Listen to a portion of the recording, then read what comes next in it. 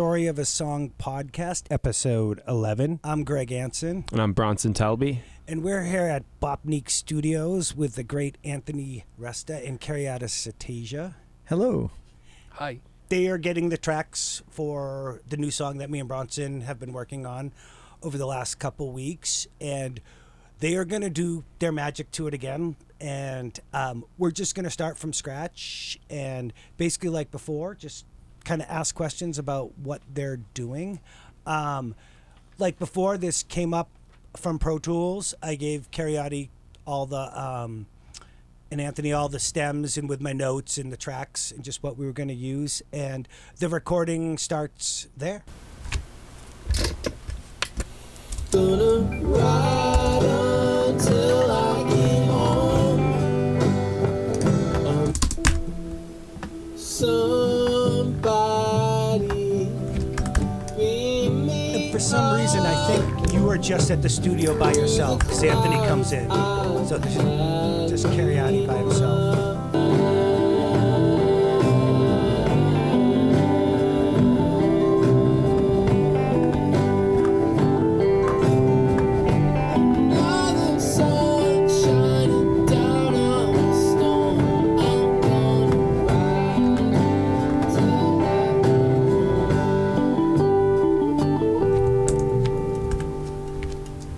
So that's the first thing that was on the tape. So and Anthony comes in the room later. So I think in terms of figuring out your process, what were you doing at this point? What was just Karyadi? What are you listening for here at this point? Well, there's just the song in general. Just the song in general. Nothing specifically. Just like to get familiar what it's about and like listening to a lot of times to the vocals, and like the rest of the music and just see how it feels. When you're listening to the vocals, is it at a point now? Are you just listening to it from like space, or do things kind of hit you like how you might approach it in terms of sound, just how you're going to process it?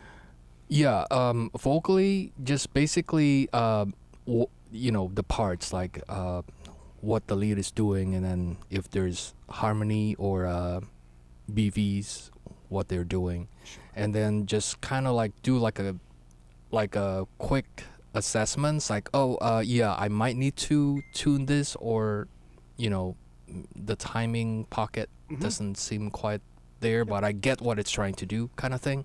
And I think that's very important, because the most important thing are the vocals. Like in this, I mean, it's all a scanscape, but people, like, if you can't understand them, I think I've learned that from you, especially Anthony. Like pronunciation, syllables, like people have to understand your message. Yeah, even they don't have to try hard. They have to just get it. It's like if they have to think about it, then you've failed something, because it's supposed to be automatic. It's supposed to be natural. That's the hard part, is to make it feel fresh and natural, because it's the tendency for all of us is to overthink. Sure. No, and it's a good starting point when you're thinking about a song. Is like, of course, you want to listen to the vocals, number one. Yeah.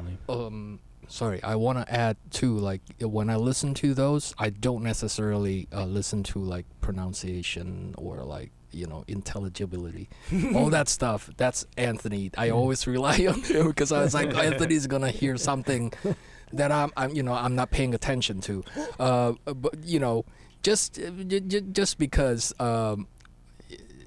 well, it's my second language. Exactly. I was gonna bring that up. Like, for people who don't know, Karyadi's first link is not English, so I think it shows that music is universal. You listen to a melody and the pitch, and like how many.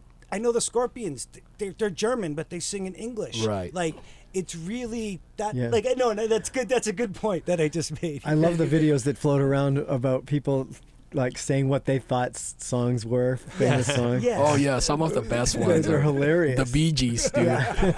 It's amazing. No, but that's a really good point, Karyadi, because it really shows that, like, you know, you're digesting it, but you're not even really thinking about those. Not moves. really. Yeah. I mean, once in a while it will like catch my attention, you know, like certain phrase, but not very often. Sure. Or if it's like if it's really weird, because like I don't really necessarily listen to the lyrics, but sometimes like when the lyric is so weird, I would say I don't get it. and then Anthony will hear it, and then Anthony will actually interpret it different ways. Sure. Like, oh, okay, I see, I get it now.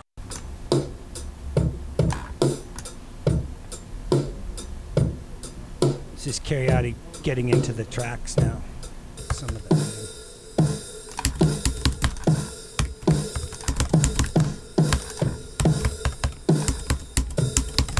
I don't know what I was doing, but Going pretty fast.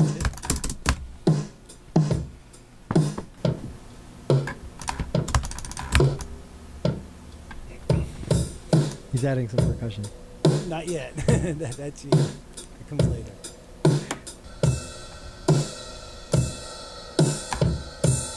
Now, I know these are the tracks we've recorded. Yeah.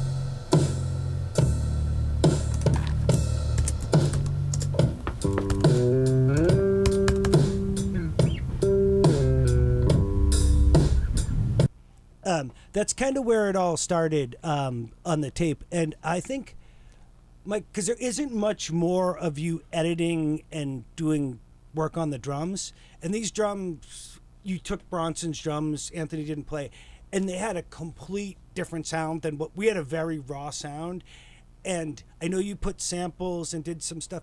If you remember, can you talk a little bit about what you did to reinforce the drums that way, because it happens pretty quickly, and like all of a sudden Anthony's, these sound great, and it's like this is the only time on the tape where I hear a lot of drum stuff. yeah, if I remember it correctly, I think the first my initial impression was the drum, well, being in the smaller size room that I expected. So and then I thought about okay, maybe like add like something you know, sample wise, like a close mic kick and snare, and then still use the overheads that you guys use. But I'm trying to remember on this particular one though, I think the overheads was mono, or was it stereo? Oh, it was mono. It was mono, right? Yeah. I thought about that, and then to make it sound a little bit more stereo, because like the mono thing is actually cool, but it's almost too concentrated. Okay. Well, at least at that beginning point. Sure. So I believe I just used like something artificial, very very lightly, and that's just enough to like kind of open it up, so it's not like too centered. I mean, you know, you still hear it, but on this particular song, it's like very centered, the drums, which is cool. And the thing that to go back to that I want is the drum sample. Could you talk a little bit about because that really changed the feel of the song? Because when I gave it to you, it's just kind of this open, roomy, like ding, and the drum samples you use gave it that intimate thing, and we kind of missed the boat in recording on that. So when you were able to put that in, it really brought the song to a different level. Yeah, and the goal is not by adding sample wasn't necessary. You know, like usually when you hear something and then you want to add, say, sample, a lot of times you automatically want to go to this like big drum sound. That wasn't the case. That because like it's that's like a good point. When we were listening to the drum track, it was like there's something cool about it being in the small room, but you know, it's a little too small. So during the, you know, auditioning the samples, it has that same approach. It's like, okay, we're gonna add more meat into this, but we're not gonna like blow it up. And okay, so to even ask a kind of dumber question, that how do you actually do that in the mix? Okay. Because the sound is one thing. That's great. That's amazing. But how did you, once you decide that, how are you doing this? How is this process being done? There was one slight step before it, because I remember like a lot of times I give him the space to play around with the drums for quite a while. Like I'll do whatever, and then once he gets it to a point where he's happy with like technically what's there, then we talk about like like an overall vibe. Like, wow, this could be very like petty in the verses, or You definitely said that somewhere. yeah, you know, and it's kind of like that because I love Jeff Lynne's approach, and like Right. a lot of times those drums are like, it's hard to say that they're not really they're up front and roomy at the same time. Like Right. it's like they somehow Radiohead does that a lot too, where it's like something is seemingly dry but it's actually quite wet. It's like, Oh, for sure. and he's a master of being able to create those dimensions, and that's what it's about. Sometimes the effect on the sample and the room that he's creating is even more important than the sample itself. I mean, Right. It's more like a it's a combination. like a combination of the whole thing instead of oh, okay, so now That's a we're sample. adding this sample. Now this is, you know, like a big explosive thing. yeah. That wasn't the goal. No. I get no. But it sometimes becomes but that. no, but that being said, I think exactly what you said. When people think sample, they think the basketball. And in this song, like when you heard the demo, the drums that I gave you definitely had that rawer, like, Right. and you brought it to that thing, and Still has it, yeah. It's still, but the song needed what you said to make it intimate and go somewhere where the other thing was almost like a live, you know, Sure. like didn't have the Yeah, whole. it was. Yeah, the impression in the beginning, it was just like it was cool, but then like to try to see the bigger picture, if we were to stick with it, it would have been too small, Yeah, you to know. fight the track. To fight the track, because you still you want that intimate drum, but you want the drum to have the impact because it is the pulse, you know. Yeah. And, But okay, so circle back to how. What was it? Just a general, like, how Okay, how you do I that. use Slate Trigger Okay. to do it. It's a very simple program. Shout out to Slate. And we have a good collection of recorded samples that we did from different studios, all the way back to Boston.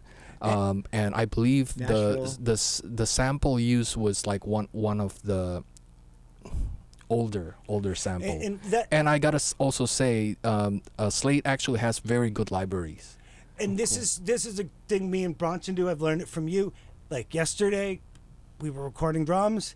End of one take. At the end, have them hit every single drum. Like, and it's like, I think every setup you guys do that, and even if it's small, because it's going to be different. It's got to fit the track, and you just never know where you need that sound. I've Right. learned that from you. Every time we've recorded drums somewhere, at the end, you always get all the drums by themselves. I just sort of related to that is I just listened to a podcast with Bob Lesset's interviewing Gary Katz, who produced and co-produced all the Steely Dan records.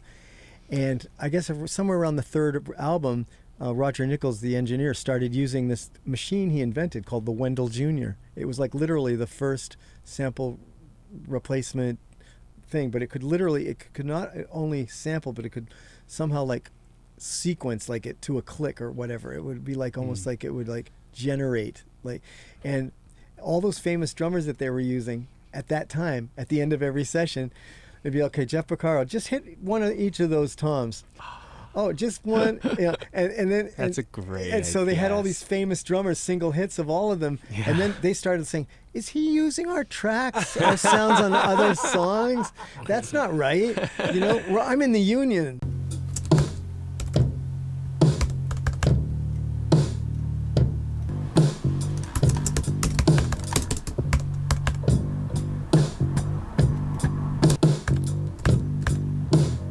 And they work with their door open, so those are the cars you hear going.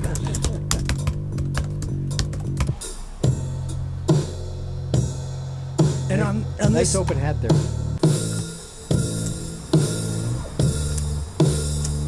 The bridge. and I think there was a minimum of 4 bass tracks on this. There was a lot of bass tracks, all different registers and from different instruments. So I was so into listening to the track, I got lost there. Yeah, there was. I played my Music Man. I played the FM. What's that keyboard you have right there? What is The electronic. Digitone. I don't know if that ended up in there. I played another bass high, and then Bronson played the 6-string, doubling me and doing some runs that got mixed in, so there are parts where it sounds like someone's playing bass with two hands. Like, you could never play it on one bass. Yeah. Because, but so I think the question is how do you?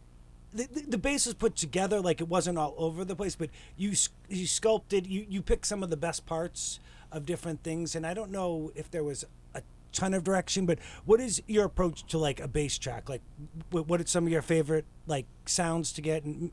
Well, that was a little unusual because of the multiple things playing. But the good news was, even though there are multiple playing, you have the 6th string, and the 6th string is actually more in the closer register as like say a baritone guitar. Yes. So it actually doesn't interfere at all. But in that, on the song's purpose, the 6th string was more like an added groove thing. Yep.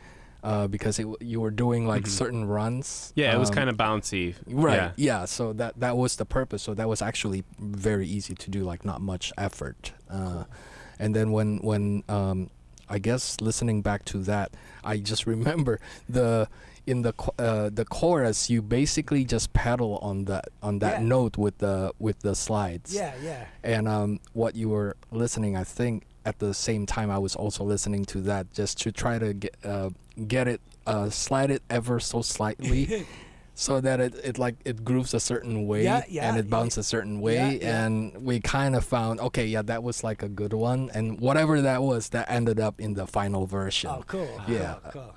But yeah, because that was interesting. Because when I first heard it too, it's like, oh wow, okay, only one note pedaling.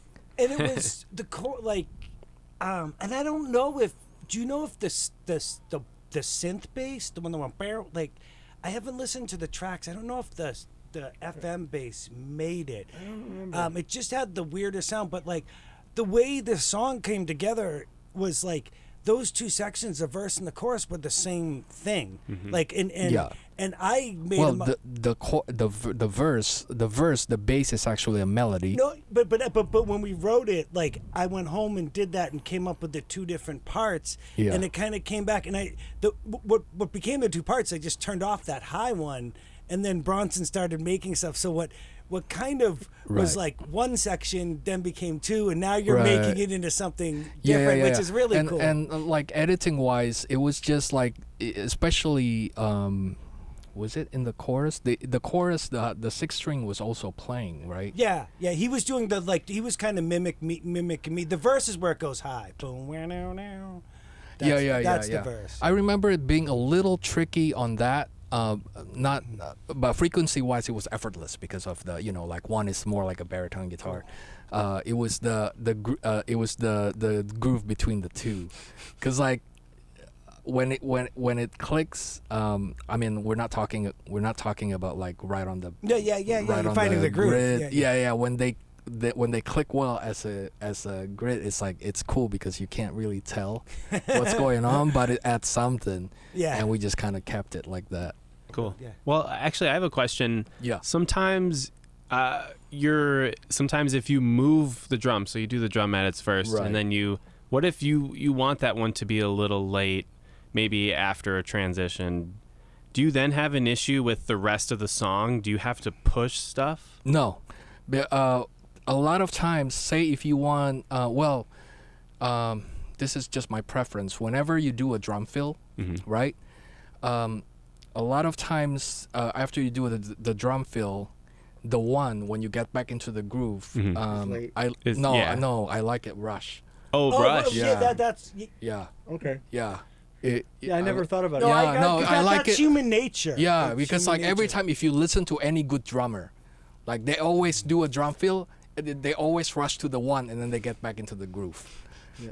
So that's natural. Okay, yeah. Yeah, so that's the most natural thing. So a lot of times I don't even slide it. I'll just whatever drum fill that you do, and then whatever you hit the one is, that could be like 30 ticks early. Okay. Yeah.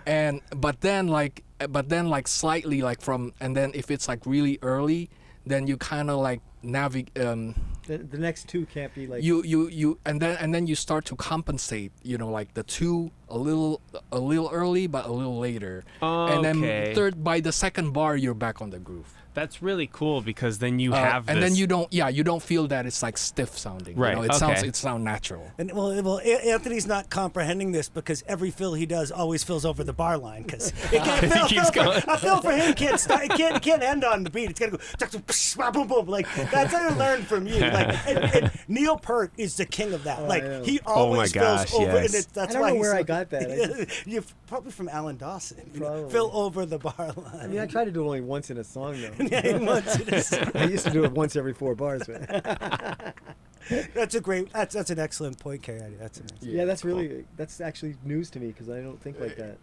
Well, because Yeah. you kind of do it naturally, Yeah, I don't probably think when about you it, play. You know. Yeah, a lot of times like you listen. I think It's. I mean, even. I I mean. think volumes like I mean, that- like physically too. yeah. Because Yeah. like you do this and then you want to do crash, Yeah.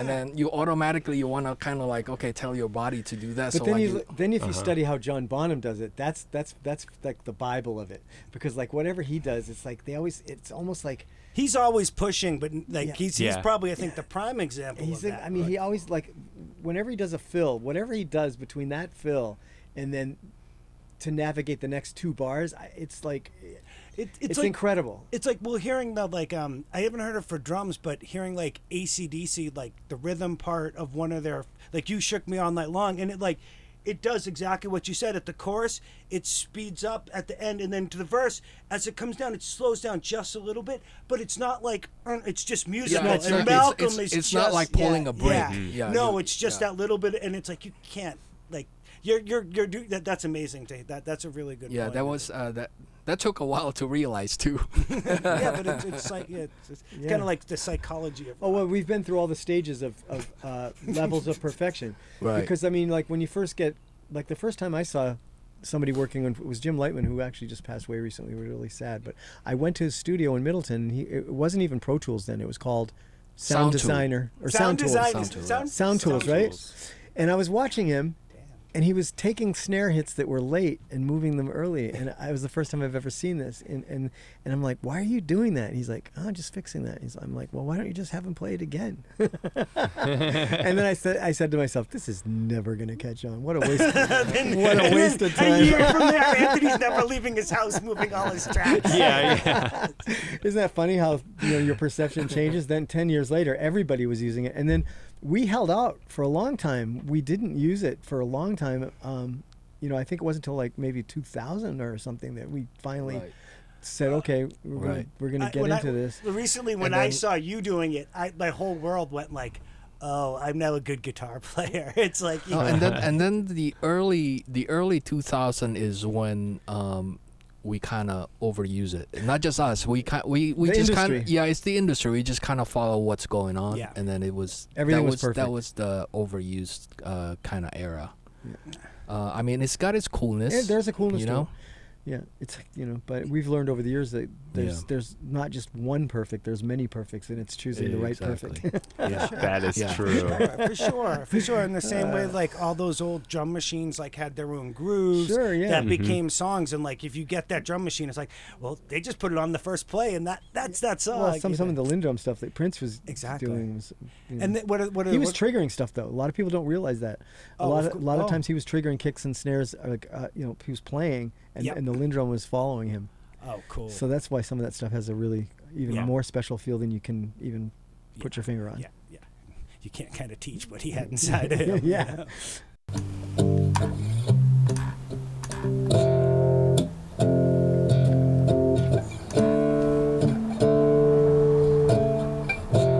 This is me. Yes, this is you. It might be from Ableton. I might have re-recorded it.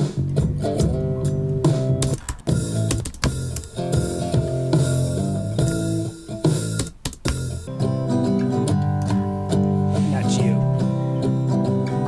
Is that your guild? Yes. Sounds good. Or That could be. Or it could I be know your what Martin. you just played was your guild. my guild section. So maybe I'm playing your guild, or maybe it's my Martin. No, it's your Martin. Okay, it could be. Feels great. My guild, I know, because it's always out of tune. It's like, but Yeah. I mean, actually, real quick, that Martin I think I got like 9 years ago, and it's one of those guitars where it sounded better every 2 years. Oh, you just wow. play it so much, and it starts to sound better and better the more time you spend playing it.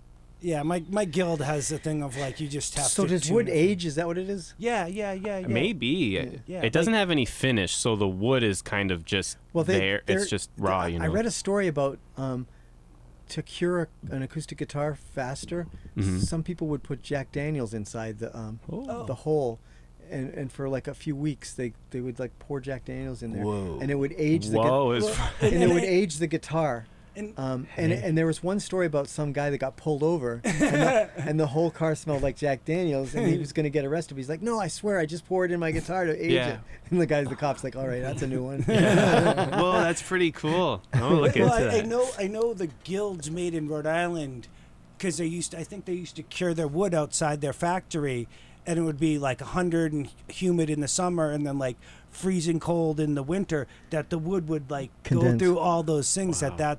And they would like all the companies. If you watch their thing, they leave their wood out for years before they make the good Really? guitars. I did not know that. Oh yeah, that like Paul Reed Smith. Like the wood is so like I think it was the Paul Reed Smith or Gibson factory. You go in their wood rooms and they have things of like you can't get this anymore. This like redwood because it's like they've saved Right. saved Wow. it Yeah, like yeah. oh so it really matters. But I think a guitar really matters by like the love and like the songs and stuff put in. You really can't like it's not that Yeah, I like to believe that too. That's the songs you wrote on it. So to get back to the I don't want to talk as much about the editing, but what do you remember how you kind of went to the sonic approach of the guitars, like for the sounds, like we just trying to fit them in, or what were you thinking? Talk Yeah. about your reamping thing, where you take like sometimes a different signal path and create your own version of it and blend it. Oh yeah, I mean, I don't remember if that was done on this one though. Okay. Sometimes, yeah. I If would people- yeah. I would use an amp Oh sure. to not necessarily to distort it, but to actually give it like a different color when you combine with the Yeah. with the I acoustic think guitar. that acoustic that I did, because I'm not doing stuff as much as Ableton, because you talk about it because there's some glitching things, but I think with that might have been an Ableton one where it was my acoustic that I did distort. Like in Ableton, I start putting and it gets that weird sound that you can't get from a distortion guitar because Right. it's like I really want to explore over distorting an acoustic through a cassette machine, Yeah. like, because Oh, the yeah. Stones did that Yeah, on all those early like Brown Sugar and all Yeah. that whole that was actually an acoustic guitar. Yeah. And I would love to play with that. There's got to be a way to do well, a it. lot of the stuff that we give to you that comes out rougher, and some of the new stuff is acoustic that just gets a Right. little bit Yeah, more yeah, yeah, processed. yeah. I could tell. Yeah, yeah. Or we're going for like the over distorted mic effect, you know. Yeah. or Right. something. Right.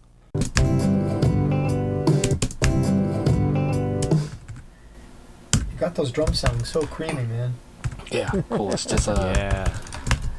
Fat cholesterol. combination of snare sample and just multiple. Blends in nicely though. Yeah. It's got that fat low mids. Yeah.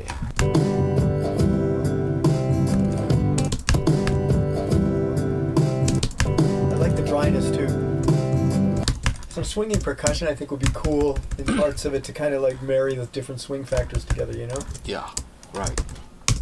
Yeah, so Karyadi's working on the drums, and you're talking about the game plan of the song.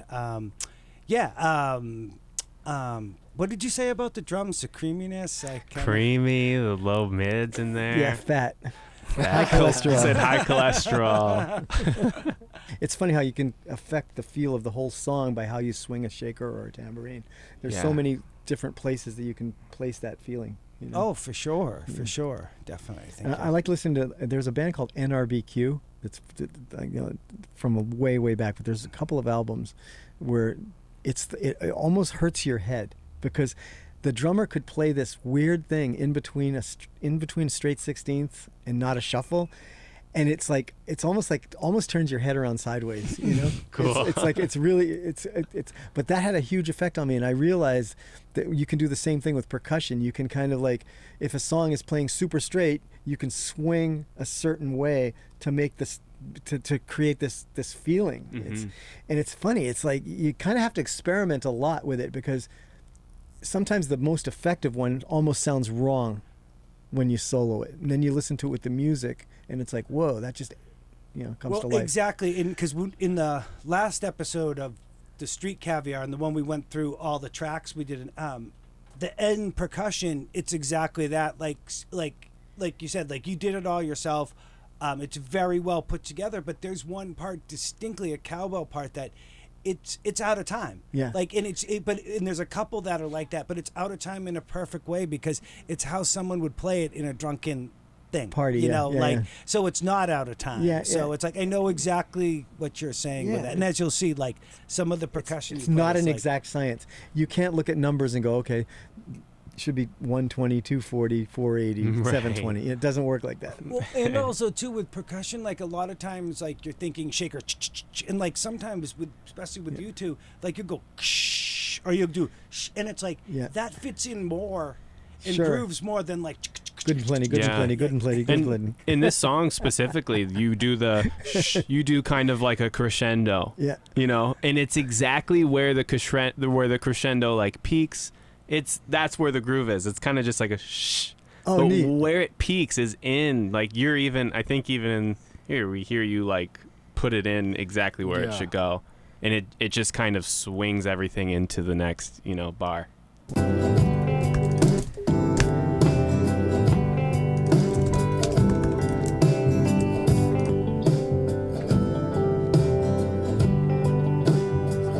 Some space in that part will be cool later. I'll do that, Doesn't need to be fully on.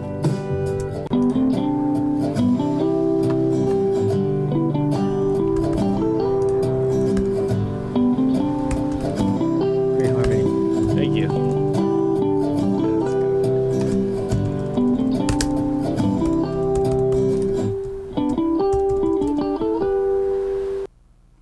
So that's Bronson's like little guitar interlude at the end. Karyadi, like what when you have a guitar like solo instrumental, do you approach it differently than a like other guitar part, or do you just kind of see what it like how it fits in the thing? Well, on that particular one, the parts actually already fit. So and it was just a matter of where you want to put it. Oh, cool. As far as is it like in the front, and then is it like left and right? And in that case, it was actually left and right, but more in the front. Not way out. But more, like more in the front of the stage. Okay. Okay. And then the guitar, when that happened, I don't know if you hear it, but the guitar actually becomes a little bit in the background. The way to do it, you can use room reverb or whatever on your acoustic, and then when you turn that on, all of a sudden pushes it back a little. Yeah, your acoustic goes just slightly, Oh, cool. That way you can like kind of perceive that, even though it's not like up loud, you can kind of perceive this is like a new thing getting introduced and getting your attention because it's up front. Yeah. Yeah, definitely. It's always important to create space like that Yep. as new things enter, because it helps the listener be able to know what to focus on. So so like I'm kind of comprehending what you're saying. It's like like because so many people like to copy and paste. You're like, even though this is the same part, you change the acoustic to make that part. Well, fit. just sonically. Yeah. The part stays the same. Yeah. Exactly. But like Yeah. it's in such a copy and paste world. You think, oh, it just stays the same, and like no, Or like turn the volume up and down. Sometimes that Yes. works, but when you can like just call up something like a small room, you can audition a few room and you'll know when it's the right Stumble one. across something. You know, and then you just use that, and then just to push it back a little bit, so you don't really push back the level, but you just basically make it sound more. No, I think making room for it diffused. is Yeah, when it's more diffused, less focused, then when you have other instrument that's Brings more attention to focused, the other then you instrument. bring attention to that Yeah. part, you know. That's good. That's great. Yeah, it's a great little trick or Yeah. just, you know, Yeah. thing to remember. I mean, it's simple, but you know, very useful. Sometimes the simplest things you just have to not remember, but just have to do. You know, Right. it's like that's not just, you know. Yeah. How often would you say you use that? Like in this song, this is one example, but do you is this kind of like part of automation process going? Yeah, into it's sections? automation because Okay. you have it set up. You just have you just have like in this actually I do have a set of reverb used on the guitars, on the acoustic guitar that as like a basic one. And then I don't remember exactly, but sometimes it's just a matter of making the room a little bigger. Okay, yeah. And then you cut the filter going in so that you push the instrument back in the stage, you know. Awesome. So are you making That's it cool. less low end on it? The reverb. Yeah. Yeah. Yeah, that's what I mean. The reverb. Yeah. Yeah. And yeah, a lot of times I do use reverb, even though you know it could be perceived dry, but dry where? Mm-hmm. Dry in this room, yes, dry. You know, That's an art to do that. Yes, Yeah. yes, yes. That's heavy yes, stuff. Yeah. But like I'm thinking like what you're trying to comprehend. Yeah. Like in a live show, like maybe someone's pulling the volume down. on the live show because it's easy. The saxophone steps, because in the live show situation you already have the room. yes, You know, But and then you're and then blending, it's yes. a matter of pushing up the fader or pushing down the Yes. fader. But in the recording, you kind of have to simulate that. And the way to simulate that is to use the tools that you have at your disposal. Even as a visual, though, you picture two lead guitar players walking to the front of the stage. Exactly. Yeah. Yeah. Exactly, It's yeah. easier. It's easier as far as you know, visual perception. Shoulder to when, shoulder, when you like when this. you when you You're s- s- when yeah. you're seeing it. Yeah. But then when you're not seeing it, you try to like, okay, you kind of You have to picture visualize it. it. You know, you visualize it, and then Yeah, music has a visual yeah. component. Yeah, we're still trying to achieve something that everybody like is real. That is something simple. Guys walking to the front Right. because it's their turn to solo, and Yeah. they go Yeah. back. Yeah, and like when you're trying to do something like this, it's always the little subtle differences that bring something out, you know, like Right, because yeah. if it's going to be too drastic and people notice it, then it Right. didn't work, you know. Right. You know, Yeah. that's- It depends. Like the intention. If it's yes, sometimes I mean, you do want that It'd be bold drastic. sometimes. You Yeah. know, No, but for what we're talking about in this part, it just kind of for everything you said, it's if- seamless.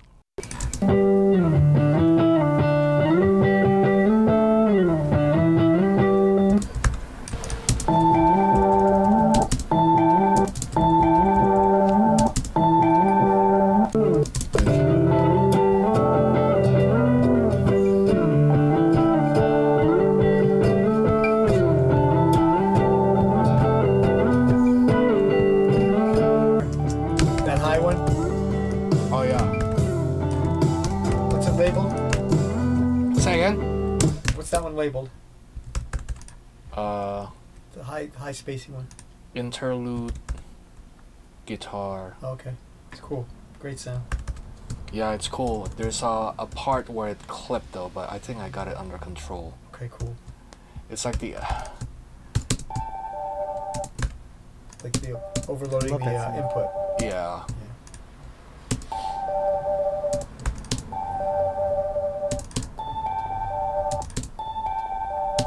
So yeah, I kind of have to like dull it out. Yeah, no, it sounds good though. So at least now it's like Yeah. it's like a saturation distortion Rather than- instead of a clip. Yeah. I mean, it's still ugly, but not too bad. Yeah. That's the thing that's tough to get rid of is when you run an effect and then you clip the effect. Can- it wasn't me recording; it was him with his guitar. Yeah, it sounds kind of like it's just Not- so Yeah, dense. it's farting. It goes like the high end goes crackle. Yeah, you can. Yeah. Yeah. Yeah, a lot of times you have no choice to filter the high end. A lot of times you have to like go down to like even below 1K, which sucks. Wow. Yeah. That's a really good point of that because I thought I'd clip the preamp, and No. that's kind of hard to do without like hearing it. Yeah, like, yeah. So it was in his guitar effect, because I heard Yeah. that, and I kind It's of in the guitar chain. no, yeah. and I sometimes hear that as part of the sound, but like if that's a pain in the ass, I hear it all the time. Like it's like I hear it in my playing. Well, I'm like, again, that's also a taste, because like maybe I have a lower tolerance. That's why it's like I have to set the filter below 1K even, because it's because like there It's unpleasant. It's unpleasant. yeah, Yeah. I like certain distortion, and then if it's like a distortion in the harmonic sense, like in the Yeah. middle, and then it goes complex, then that's a cool distortion. yeah. But then when it's just like crackle, kind of like like tickles your ears a little too much. It's kind of just like so much packed into this. Yeah, this, and you can tell that's like Yeah. something is not handling it and well. it is supposed to be like this airy element. So we Right. were taking like there's no headroom in the right. reverb. It's just yeah. it totally But hear that. thankfully, though, that particular part, it doesn't really need those high stuff. But if it was like a part where it's like a really chimey guitar where Yeah. you need the high, then we're pretty much fucked. And you know? I think you have Anthony supplement. Like I think I believe so. and Yeah, he I puts- think. he Yeah, puts a I few think that notes would. Yeah, with a few very selective Yep. notes that I didn't even notice that like really like make it sound the way I thought it sounded. no, make it. Like, sound- yeah. yeah. Because like when I heard that back, I'm like, we did a great job. We'll be And like, then I let's keep heard, doing that same I'm guitar like, thing. Yeah, exactly. And then I Overload the heard it reverb. back. It's like, I don't remember what I did. I'd have to hear it. No, I think you just put a few like you Yeah, mimic. like extra, like mimic I don't even. another track that actually does the same thing, but not necessarily all those notes together. Just Just highlighted a what few, needs to be there, and then it kind of like fill in the gap. Oh, that's cool. So this is Anthony recording percussion, and I assume Karyadi's not around. It's probably at late night. think Anthony was doing. And this is very unique because Anthony left a recorder on. One of those with the head. That sounds great.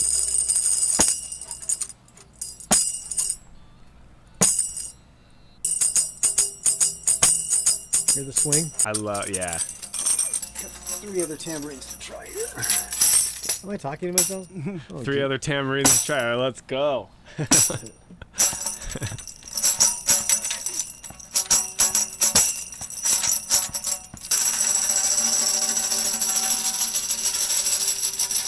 I like the life that the That's head totally the head live. gives it. Yeah.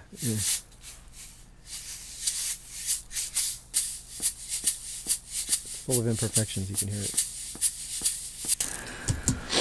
Do extra shaker on the different shaker on the outro, different feel. Not swingy, yeah, swingy. Shut the others off.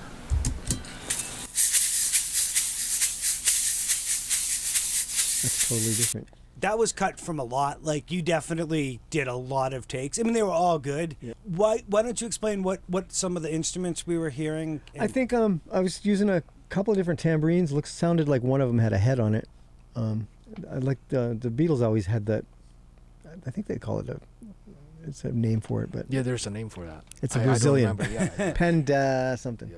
Anyway, so yeah, that has a tone, and I have a bunch of different tambourines. A lot of times I'm listening for a note, and I'll go through a whole bunch of tambourines and find one that, when you hear the skin, it's pleasant harmonically. It's Yes. funny. It's like it can be a subtle thing, but it Oh, It fits in though. yeah. I'm always amazed at how you do that. And Bronson's really good at the studio. Like, I won't even notice what he's doing. Like, he'll be tuning up the tom. Yeah. And it's like, sure, it makes a difference. yeah, like It's- yesterday we moved the pillow, well, it was more of a tack, but like Sure, get the- learning from you, it's like the boom kick worked on one. The next song, it's like, no, we need Sometimes I'll push my thumb into the head of the tambourine until I get it to Yeah, the note definitely. that I want, and I'll just leave it there, like pushed that much, So Yeah, and that- that's probably a very subtle thing that you can, to just do as every as take. you do, yeah. And then I would do some with the jingles. I don't know if they call them jingles, whatever, where you keep the tambourine more stationary so that they make more sound. But if you tilt it,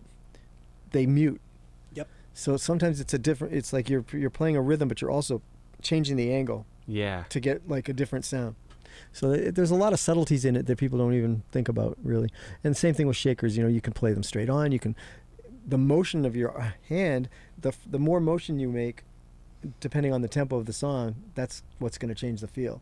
Oh, you know, yeah. if you do a short motion, it's going to be less swingy. If you do bigger motions, it's going to, you know, in relation to the tempo of the song. So there's really no science to it. I just do a bunch of it until I find the magic, and then I sift through it. Having like worked with you a bunch and having you heard and watch you and seen it, I can't tell you how true that is. And it's almost more important what he just said about the motion of it and where versus where you hit it, because it's always a sound coming back. That like needs to be in time as much as just junk, you know. Because you can't look at it on a screen and go, okay, I want all these peaks to be like on the grid. If you do that, it's not going to feel good. No. Yeah. But even not even thinking the grid, but like when you're playing you're usually just thinking of the not the cha cha cha, you know, like what you should be. Sure. A lot of times when I'm coming up with a part for a shaker or a tambourine, like I'll try putting the motions on the upbeats, like for the accents, or even on the second 16th note, or even on the fourth 16th note.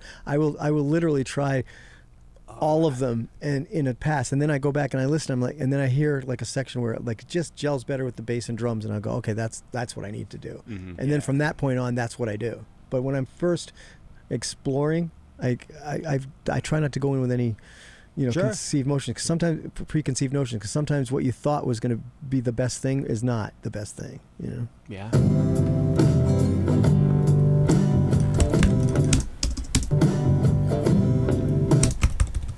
And I think this is Karyadi working on the 6-string bass, which sounds like it. That sounds like it, yeah. Like Karyadi was saying before, it's in a different range than the bass. It's closer to a baritone. Yeah. A little lower on that note, but most of them, Yeah, and it's got the weird pickups, the like lipstick.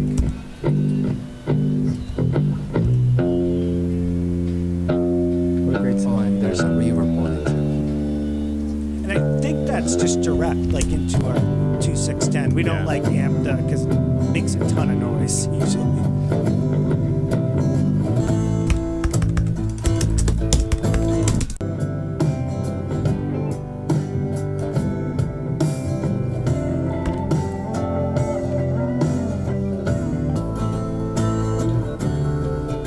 What happens right there? Is that the bass changing too soon? Just curious. You guys are talking about the chords on the bridge. He's doing dun, dun. It's like a flat 7 thing. I don't know if it's gonna end up. Sometimes it works. Yeah. Yeah.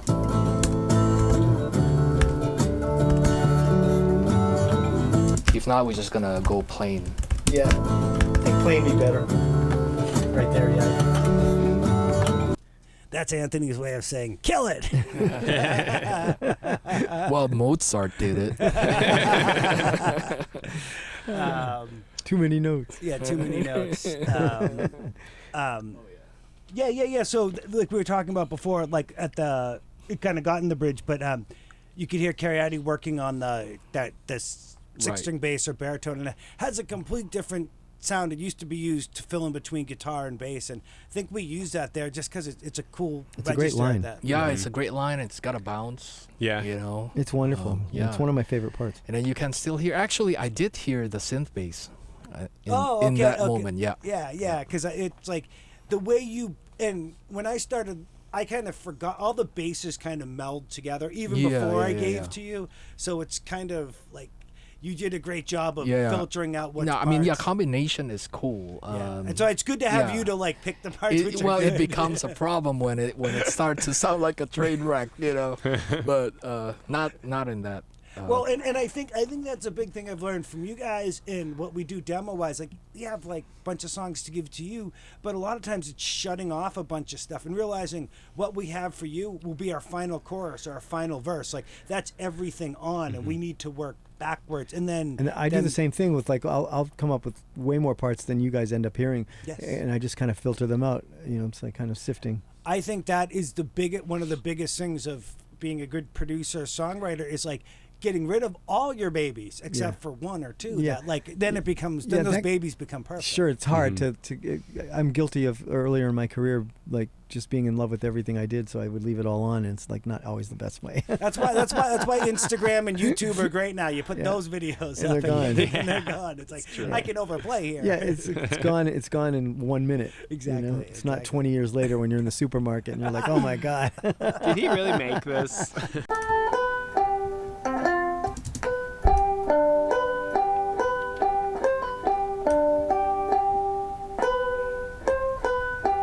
I don't know why I play that, even though it gets in everything. I love it.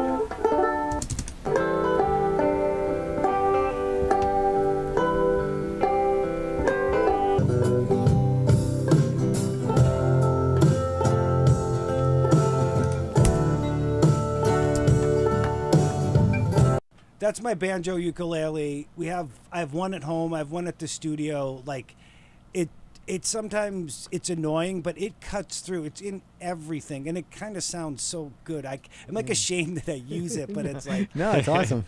It always sounds so fun. Yeah, anything it's on, it brings this like fun element. And I think that's kind of a thing of like, you know, a lot of times what wouldn't fit here, and a lot of times if you grab something like that or like this, like adding the weird synth bass, you wouldn't think in kind of a country song. To add like a really, you know, like, and it really works. It just kind of fits in. I mean, you made it blend in. I can't wait to hear it in the stems. But it's I mean, they you know, like even though the synth bass is like a subby sound, but it's not really on this song. It's not featured as like a subby song because it's just not what the song is. Exactly. You know, but it's got a nice bed underneath. But Creates that's extra. that's about it. Yeah.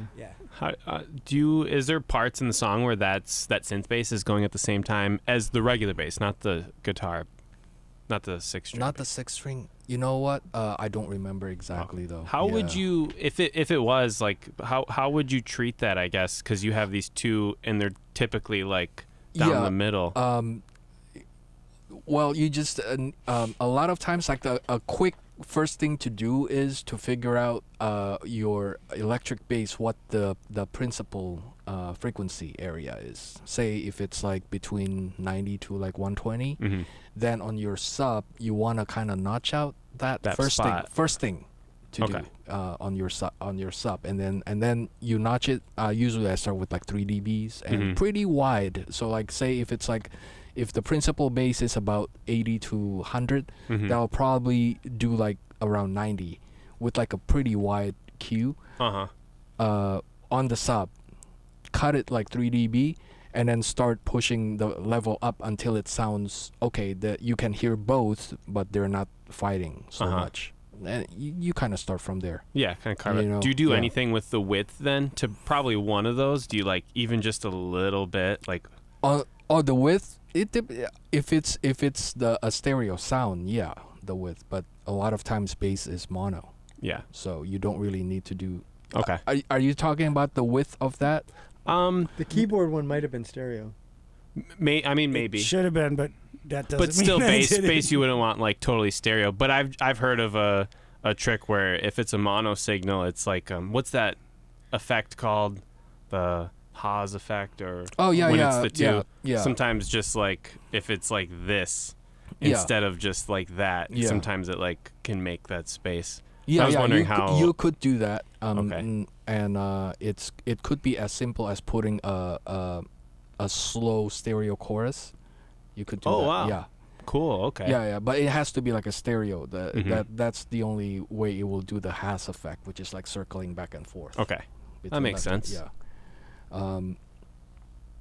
But I can't remember if that one was a mono or a stereo. It should have been stereo, but doesn't mean like that keyboard sometimes gets plugged in mono when it should right. be. Yeah. But anyhow, the frequency is more important than whether it's left and right, because like you ultimately for a bass, especially bass frequency, you want it to sound right when everything is in mono. To get back to the banjo, do you have any techniques, tricks about sonically working with a banjo or ukulele? Because they're a very distinctly sounding instrument. Not really, because the instrument sounds like that. Like you just put a mic and it will translate exactly like that. I know. Which is a very, very pointy 900 to 1K. Yeah, like I played a gig without not being mic'd, and you can hear that thing like from that. Like I don't even think. Yeah, so no, it just basically just deal with it where it is. Yeah, no. Yeah. It's I think the more important part is what the part is like. Yeah. In that case, it actually complements to the other two guitars, which is perfect. Part of the reason a lot of the instruments we use they kind of fit in different sonic ranges. Right. So that's when we're putting a song together, it's like, well, something's missing from here. Let's put that in. And like, sometimes just playing one chord and it's like, that's it. That you wanted to hear something there. I don't need it in the pre-chorus. That's like the mood change there. You too? I'm sorry, what? I don't like it in the pre-chorus. It's better to just change the mood there. Yeah, can't have it anyway, because like this I think this is gonna be the main thing, and it's barely swinging, so you might need to add another guitar like mimicking that exactly. Okay. It's like something like with swingier. more with more gain, just like that. That's cool. Oh, I remember.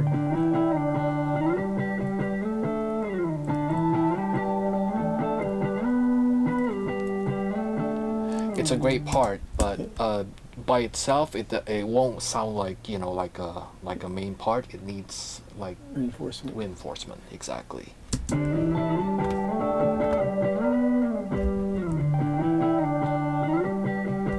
This is actually like an interlude. There's no vocal going on here. Yeah. So it needs like almost like a lead sound. I mean, doesn't need to go crazy. Yeah, but, no, I know what you're saying. Because the mood is right. It just needs to be. You didn't put any extra effects on that guitar that's a spacey guitar already, did you? Nah. Okay. It's 0.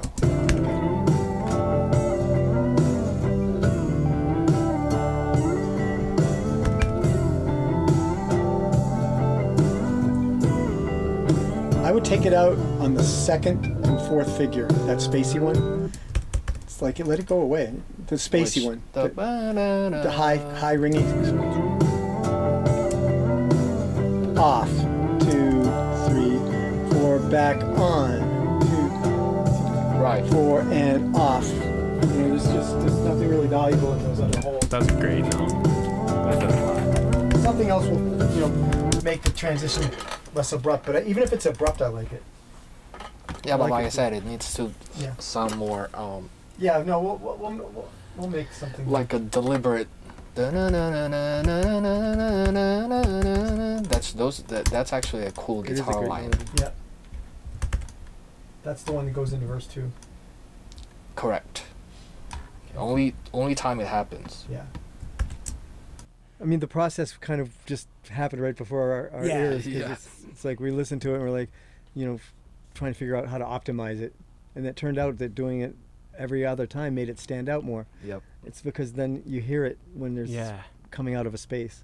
That's one of my things that I experiment a lot with. Is sometimes taking something away brings more attention to it. Yeah, and it kind of because it happens because you take away that second time. It kind of sounds so much bigger. It sounds like the room that element is happening in is bigger because it has all this time to like your be brain done. has a way to judge it against something else. Against all the other That's a great note. Yeah, and I don't think we catch on recording till the end, you kind of supplementing. You don't do a ton. I don't think you even play the whole line, but you just play a few keynotes to bring up what Karyadi said with the sound, like just getting a little, because it needed to have a little more like aggression, little treble. And I think what ended up happening, or what ended up happening in the final thing was Anthony simply added a string thing that fades. Yes. Oh, and it cuts so. Yeah. Oh, and yes. that was enough. Yes, that was enough of an event.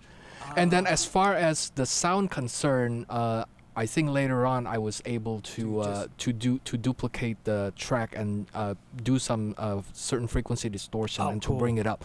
But as far as making an event, that one thing was enough. Yeah. Okay. So to get back to your bigger concern wasn't really in the sound. It was more you needed more of an event. Well, it was both because like at the time, because when during the analysis, it was like, okay, here's an interlude, but because the guitar, it's a little too spacey. I wish it was like a little drier. Yeah.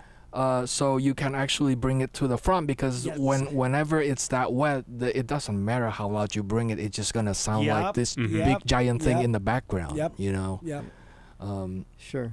No, it's a great point. And in our terms of recording it, it's something good to learn because there would have been no difference for us recording that like with a lot drier sound. Or you send a DI of it too. But the thing is that some things with the DI I usually take after the effects because sometimes the effects makes the sound. So if and it's the speaker like and the mic thing that you can't rechange. So like sometimes it's a verse of that like we won't get that. One thing this is true for a lot of instances is that when you record something that has either reverb or delay on your pedal, you almost always want to make it like 10% softer than you think it should be. You know why? Because when you're in the mix, it's almost inevitable that you're gonna compress that signal. Ooh, yeah. To make it pop. Rum. Make it pop, with the band. And then a lot of times, by the time you compress it, if you have a loud echo or reverb, that's gonna take over before the actual which is the why you want to compress it in the first place. So that's just like a tip that's gonna work on 99%. And I kind of always struggle with like we're playing guitar like. Do you keep your effects on because it makes a sound? Oh, or yeah. do you Of do course, keep it. But in that instance, it like you're saying, it was a little too wet. It's like it was a little too wet. We could have done more of it. And like, hey, afterwards, we can just throw it on. Because you can always, if it's not wet enough, you can always add just like a simple echo, and then it will make it sound like it came from the pedal. And if you're snobbish and not want to do anything, you can always reamp it. And like if you have the DI. Well, if you have the DI. You have to have the DI. But the sound is part of the vibe when when you're recording. You want to play that way because of that echo. You want to play that way because of that reverb. So. Changes the way you play. But the thing is, it's just like if you can remember, like if you think, okay, this is perfect, dial it back about 10%. That's good to know. That's a really good practice. And then it's just like a utility thing that is very useful. And don't worry about like not having enough echo. You're gonna have a lot of echo for sure. And like you said, you can always add it later. You can add it later if it's like there's plenty things that you can't take back. Yeah. Exactly. Yeah. Well, that wraps it up for episode 11. We'll be back in the next podcast to pick up where we left off. Of an electric lecture.